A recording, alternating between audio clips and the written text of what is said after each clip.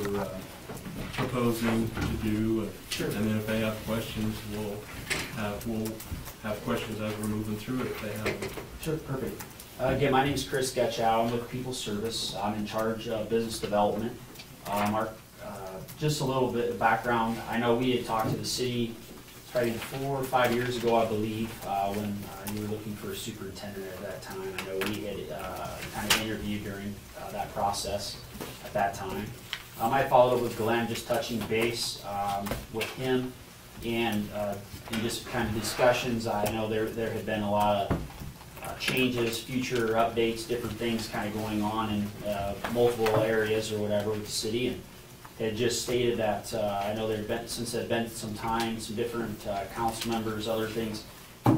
He had asked, to submit a proposal, or if the city would consider just looking at this as an option at some point, moving forward, in that regard. So I just I give a little bit of background. People Service does contract water, wastewater operations. We're based out of Omaha, Nebraska. We've been in business just over 25 years. Currently, we have a little over 150 clients in 5 states, being Nebraska, Minnesota, Iowa, Missouri, and Illinois. Right now, of course, as you can see and know, that we don't have any in Kansas at this time. Our goal is kind of looking at marketing and wanting to expand into Kansas. We've been having some success growing into Missouri, and just being due to the location here, we want to kind of reach out and start to do some more marketing into the state of Kansas at the same time. Just kind of that a little bit about our corporate profile, which was a section 1, in the proposal. That it just kind of is a little bit of a company history of who we are, what we can do. Just a little bit, again, a little bit of background about us. I know you guys have a lot of things. We've had a fairly long meeting already, I'm sure, with the weather and so forth. And so just kind of go into a couple of the other sections in here, and then I'm sure there'll be questions, and be more than happy to help answer any of those. Section 3 is probably the section 3, 4, and 5 are probably the main pieces of the proposal that I guess I'd kind of focus on. When we list the operational approach, we had stated we could be responsible for the water and wastewater treatment facility, distribution, collection, lift stations, and storage is how we always list our agreements. Our staffing plan, we utilize a region manager. Dwayne couldn't make it today. We would, between my house and where he was at or whatever, they shut the highways down, and so he wasn't able to make it, and so I was able to head south or whatever. I don't know, he wasn't able. He lives north of me, so he was kind of pinned in, and he had some other projects he wanted to address, and I told him it's just an initial introduction anyway, so that was okay. But our region manager, what we do is oversees our local staff. So first we have local staff in all of our projects, and they report to Dwayne.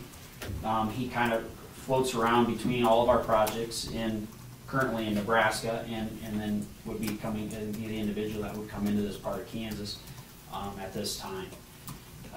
He's a licensed operator. He has many years of experience in the water wastewater field, so he's another resource for the staff that are here. When he's here, whether it's himself or anybody within our company. We have many projects that have surface water facilities, many that have Aeromod facility, to where if say we were here and we had kind of just learning the facility, if there's questions or something that we would identify and say, hey, we've experienced this in this project, and this employees have done a really good job of working with that. We could bring them into town, working with the local staff of trying to help educate and go over, hey, here's what we found successful at this project. It doesn't mean it's always going to work, but it's another way of looking at it. And those are, I guess, kind of what a lot of things that we do is we always look at ways to improve. Not that I'm saying that there's ways that are something wrong, now or whatever. It's just we always are looking, how can we improve, even amongst ourselves. We're going to, of course, look at everything as running it as a business, because we're a business. So our goal is, how can we be the most efficient? How can we find ways to streamline the operations as much as possible? Our intent, of course, we require all of our employees to live in or within the facility that they're responsible for. So we put a half-hour residency requirement that they have to live around the city of Beloit. I made a statement. Of course, one of the most important things, in this area is, I guess, third paragraph where it said, our intent would be if the city would consider or look at this as an option or whatever. Our intent would be to want to sit down with every employee, answer questions that they have, see what their thoughts are about everything, of course, because they have the experience, they are here. It's not like we have staff sitting somewhere on a shelf, that can be just relocated immediately, and so you want to look at and would be always of interest in working with the existing staff. So I want to make sure I mention that. When we talked about our equipment, what we do is we provide vehicles for our employees. So we ask for access to city-owned vehicles as far as specialty equipment. So it'd be like the jet machine or a backhoe or certain what would be deemed as specialty items. The city's already made the investment and owns that equipment. We would just be listed to be able to help operate and maintain. Our insurance then covers us while we are operating, so if something were to happen while we are operating the city vehicle, then it would become our responsibility for that.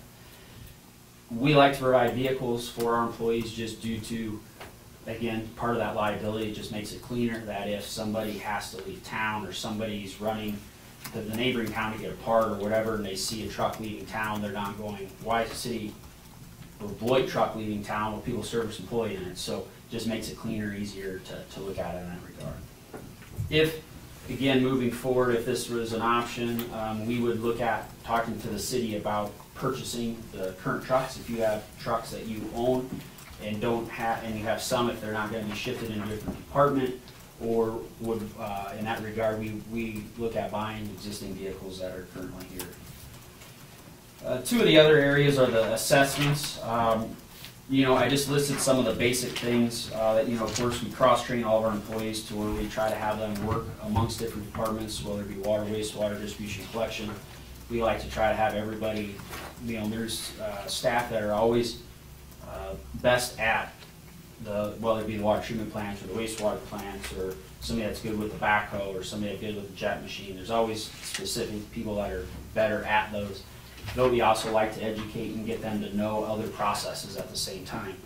It strengthens their background and so forth to where maybe they would want to move into the treatment plant at some time, or from distribution. So it kind of gives them the ability to learn and educate in all departments at the same time.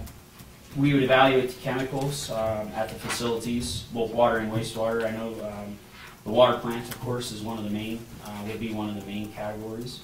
I know in the past there's been some surface water facility. In the past I know that there's been violations, whether TTHM, so forth, surface water. It can happen. It's just, of course, I think you probably deal with algae blooms, whatever, something out of the lake. A very common occurrence. The goal is to try to help, or to try to look at, find maybe some different chemicals to help with the process, or ways to try to make some modifications at the treatment plant to help curtail that or whatever. You kind of know when some of those blooms are going to happen, when seasons changing, different things, and so you're trying to help prepare for that. Again, you can't prepare for everything, but the goal is to help try to accomplish that at the same time. That also is looking at how are ways that we could identify chemicals just inside the facility itself. To maybe there's some different changes. You can change different oxidizers, different things to try to, and locations of where they're at it. So then sometimes you can be creating it yourself and having issues just internally and not even be aware. We have a safety program. All of our staff are OSHA trained. Everybody has to be in a private company.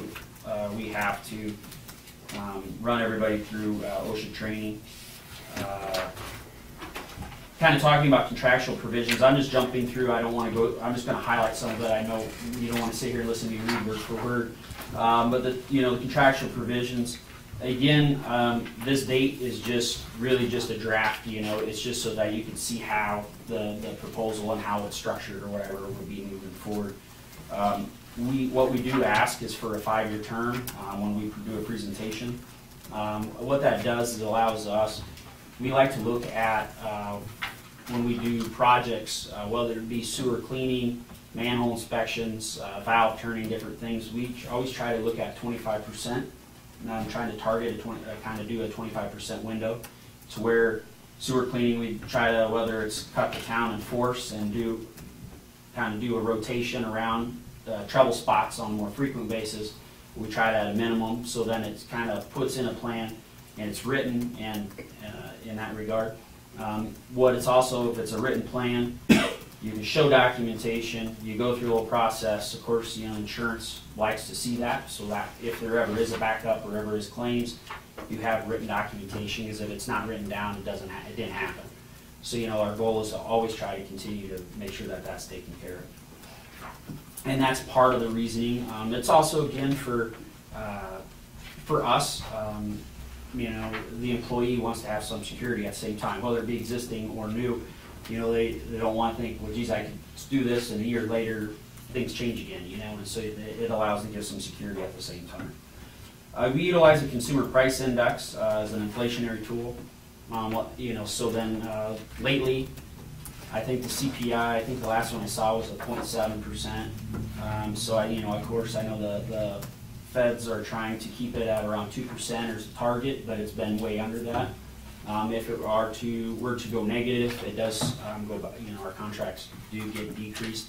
It's just a risk we take in regard with utilizing the Consumer Price Index.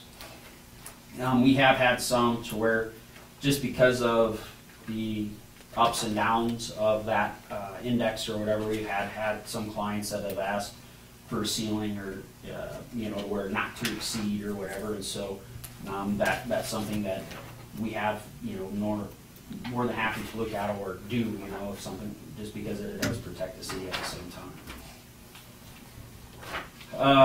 Moving on, kind of the section 4 is one of the other main pieces is what we deem as a scope of service. This actually becomes written into as part of an exhibit of a draft agreement or an agreement. This would list the specific tasks of what we would be responsible for. So this is one thing that Dwayne, as a region manager, would work with our staff and say, hey, here's what we're required to do, here's what has to get done, this is what we have under contract to take care of. More than likely, it's written in a way that probably is not much different than day to day now or whatever, but it's actually written down on paper of here's what we are going to be doing. So that's probably one of the main changes or whatever that would be there. So again, we talk about personnel and training. So any personnel, training, CEUs, schooling, anything to do, benefits, any of that becomes our responsibility in that regard. And then the next one talks about communication, vehicle, and supplies. Again, that would be our responsibility. The testing, both water, wastewater, become our responsibility. Again, it just, since we're going to be doing all the testing and sending it off, it just becomes part of it, and it works in that regard. A liaison, we become, work as a liaison with the city, whether it be with the Department of Health, EPA, who would ever be involved with water, wastewater, working with the engineer, different things on projects. I know they've, sounds like they've done some extensive work on trying to identify some of the sources that have caused some of the issues that you've had. And I know you've had, I think you've had several options on the table or whatever, looking at on the water side as far as upgrades to your facility. So we would be involved or whatever, or could help out with as far as reviewing, trying to help make sure on the city side that we're reviewing those. We're not by any means, we don't engineer, we just like to see how is there ways we can help. Again, it goes back to our experience at a certain facilities that we would work with the engineer and say, hey, we've had really good luck with doing this at this location, and just recommend it. Again, the engineer has to know will work or want to work, but it's just something that we do to work with them in that regard. again, talking through some of these, you know, I won't read through all of them in here, but, you know, it identifies the different things that would be responsible for. One of the things that I know are probably different right now would be the maintenance program. We utilize computerized maintenance program.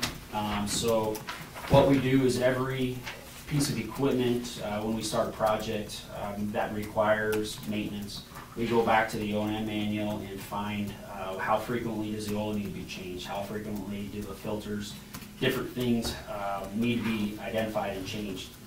As far as, like I said, the oil, grease, different things. All of that is put into that computerized program, and it's on the server in Omaha. And the reason we do that is Dwayne's assistant generates the work order from there and emails the operators in the field and says, here's the work orders that are required to be done. Once they go through the work orders and complete them, they fill them out, put them back on the scanner, send them back to her to show what's been done and log all of that. Again, it's just a way to where, you know, everybody, as you're sitting here in town, you know, you started on a project and somebody calls and you gotta go do a shut off, or you have to go, you have a water main break, you have different fires that you're putting out, things can change, and so you take the maintenance as far as the logging and whatever, so they don't have a worry. We schedule it for them and they know when it has to be done, and so then it just makes it an easier process or whatever, where they're not trying to remember, boy, when was the last time that I did that, and you know, it's maybe written down in a book. This automatically generates it so that it's there, and you stay on track with everything. Kind of in relation to that, we have at the facilities, we utilize a thin client. What that does, again, is it allows the operators to have access. All the work that they do ends up back into the Omaha server, just so that it's electronically backed up. It's not on the local PC, so that when you have an issue and the PC crashes and it's on your hard drive, you can't get to it.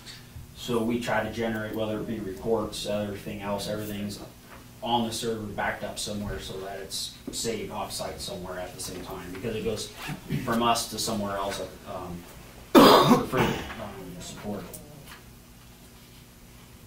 Again, I don't know if I don't really necessarily need to read through all of these. You know, we talk about the cleaning, I've talked about water main breaks, you know, talks about everything throughout here. One thing that I'll kind of mention is we have kind of what we call value-added services. You know, we can assist in, you know, if we need to look at assistant in working with rates, kind of assessments of as far as planning for the future with the facility. Samai and I, you know, we have some smoke testing equipment that we utilize to target and come in. All this is done by, there's a gentleman in our Omaha office, that's kind of what he does, is he's our safety person. He helps with startups, he does maintenance, he kind of focuses on that and works with the staff or whatever to know what has to get done and accomplished at the same time. He's just kind of an extra body that comes in and helps as a specialist in some of those categories. The next section, 5, is the proposed pricing. You know, it lists everything in here: operating personnel, supplies, materials, communication, maintenance, repair, insurance, admin overhead. That maintenance and repair category, the way that works is we have, there's $35,000 of what we deem as a maintenance fund.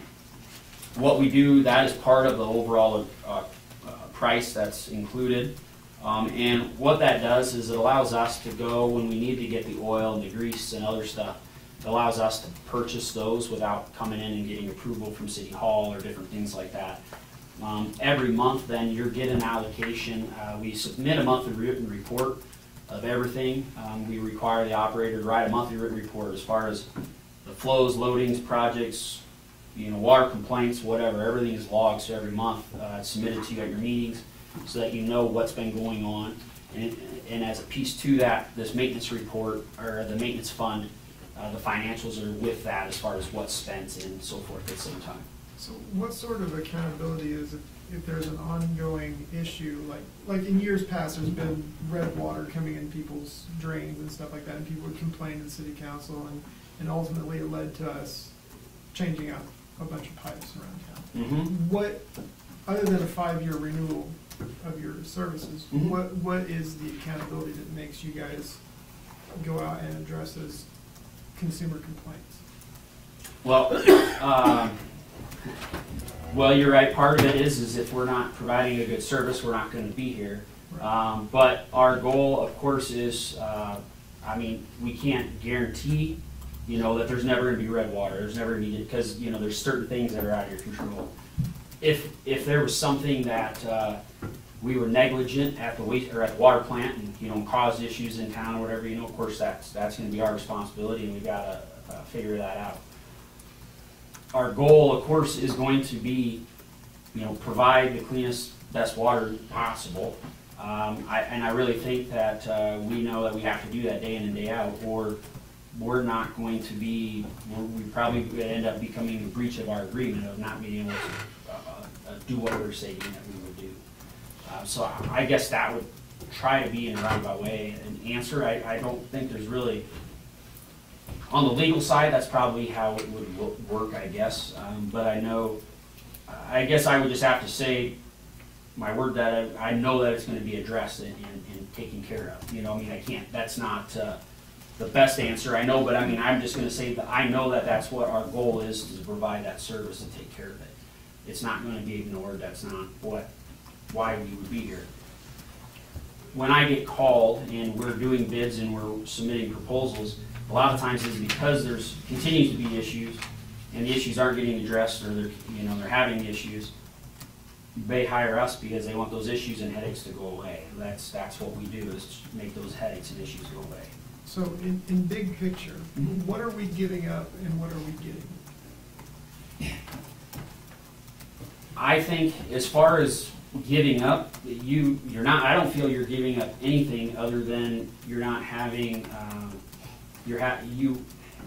The employees. They would be employees. They wouldn't be city employees. So the one thing you'd be giving up is they would not be city employees. Right. What you're getting in return, I would say, is that you're going to be getting not just the employees that are here locally. You're going to be getting the whole company, because we look at it as a team approach. So that whatever resources and that we need, we're going to utilize that to make sure it's taken care of. If we have staff here and there's projects, all of a sudden you see people coming in from out of town or whatever to help with some of these, you don't see any additional billing. It's just what we do to provide service to get the project done. So the bill would still be going out as it currently does. It's just You guys still- be submitting it to our staff, and then we'd be sending it out with our bill. You would still own the facility. You still set the rates. You still do everything. We're really taking just that personnel piece away from the city. And I feel that we're giving you more control than probably you have now. You know, I know a lot of communities, they tell me, or, when I'm doing a presentation, they're going, wow, we're losing some control. I think if you talk to several communities, if you talk to them, I think they feel like they have more control now with us than they would. Mainly being, we have an agreement in place and this is what has to get done. If it's not getting done, I mean, it's written there to where they know they have that, to take care of. Plus, we also know that, they also know that we're gonna make sure that it has to get done, or again, we're not gonna be here for the long term. We have projects that we've been at since we started. Speaking of not being here for the long term, if at the end of the first contract period, you decide to move out, or we decide that we don't want your services anymore, then we're at a point where we don't have operators that know anything. If we start from zero with nobody to train them. If we were here saying, we sign an agreement, the employees that are here, every one of them comes with us. Say, for instance, in 5 years, say a couple guys left or whatever in that time frame, or retired, whatever in that time frame.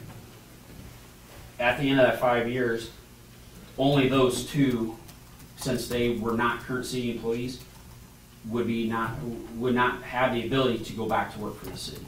That's the way our contracts are written. It's just what we call a non-compete clause. It's just so that they, we don't want our employees coming back into it closely in the agreement and try to say, hey, get rid of them and just hire us, to come to work here. But there's certain things that if, say, the council changes, the council's like, hey, that's not what, hey, that council voted up, we want change. Well, sometimes that happens. Well, if they were existing employees, we feel, you know, they have the ability to go back. Any new employees, you know, we've paid for training, we've paid to do a lot of different things to educate them. It's, you know, it just gives us some protection in that regard too. I can't say that we don't allow them to go back to the municipality, you know, if it's not, I guess, at their cause, you know, that they didn't cause some of that or whatever, you know, I mean, we understand there's just sometimes it just doesn't work, so. Chris, how many facilities do you guys manage that are surface water? You have a few of them. Yeah, we have, there's one, two, I know, I can think of like 5 right now, I believe, right? What if I'm thinking counting, right? 4 or 5 right in there. So you're already dealing with some of the same issues that we are, Mhm. assuming with some of these other, because I think surface water evidently is a beast of its own. Surface water is definitely, you know, you have to have, it takes, you know, me personally, when I first started out of college and I started with a company, I ran a groundwater facility. I thought, you know, some of the headaches that I had with that, dealing with telemetry and different things or whatever, you know, some of those things, those are minor or whatever after I've, you know, got into understanding what happens in the surface water side of it. You have to know what you're doing, and it takes, you know, the right person to understand that. You know, I feel that we have one particular individual, one of Dwayne's counterparts would be in working with Dwayne, because that's kind of his strength and background is surface water and chemicals. And so that's really his strength or whatever, and so he would be kind of partnering up with Dwayne as a manager to identify stuff like that. And he's one, you know, I mean, I have talked to him about some of the stuff or whatever, you know, and I have, you know, pretty good list or whatever, some things that, you know, we feel that could make some positive changes or whatever to the facility, you know, just that are just chemically driven. Chris, if we were to contact some of these communities Yeah. you've got listed there, Yep. what would they tell us as far as why they went with you folks and what the advantages were? You know, I guess, you know, I put a variety of contracts here or whatever, and there's one I just realized I didn't put on here. It's a surface water plant. It's my, apologize, but they are one of the newer ones, and Bethany, Missouri would be one that I could email back or whatever to some of their contact info. They were just signed like last year. Some of, just like in that case, they had existing staff there. They were having some issues. They were trying to find, they were maybe going to have somebody that's going to be retiring. You know, they just had a different changes that they were trying to look at, ways that they think they could try to, is there ways they could be more efficient potentially. We submitted a proposal. We hired the existing staff there. There's one that decided to take a city job that was open because he wanted to continue on with the city, so he moved to the street department. Some of these other ones, you know, we've been at since, you know, in the 90s. You know, back then it was just getting rid of the headache. You know, they didn't want to have to deal with water and sewer anymore, or they've had issues, and they didn't want to have to worry about finding staff, worry about making sure that things were taken care of properly, because we were just kind of that extension of the city at that time, and we provided some of those resources that, you know, maybe they felt they wanted to have at that time.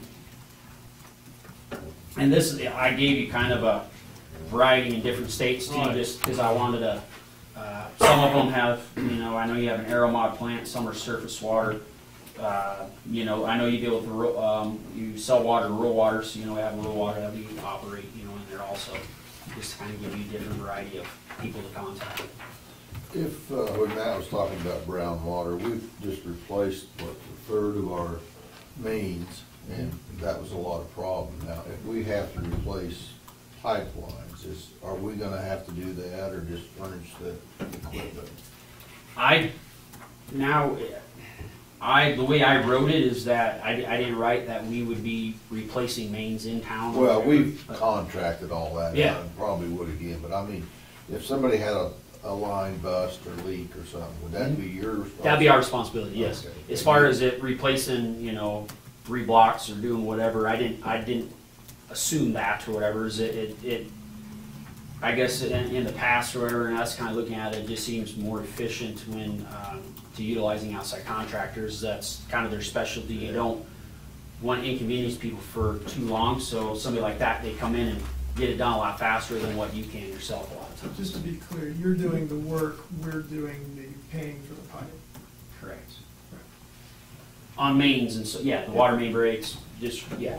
On the repair. Repairs, yep, yep, so that's part of that maintenance fund, so if there's repair clamps, you know, just some, you have to put dresser couplings and a chunk of pipe in, whatever, you know, that can be part of that maintenance fund that that's in there that we're buying, or that there's, you know, off of the inventory or whatever that would be That's there. it. That 25,000. Mm-hmm, The labor's on you, yes, the materials is on the city.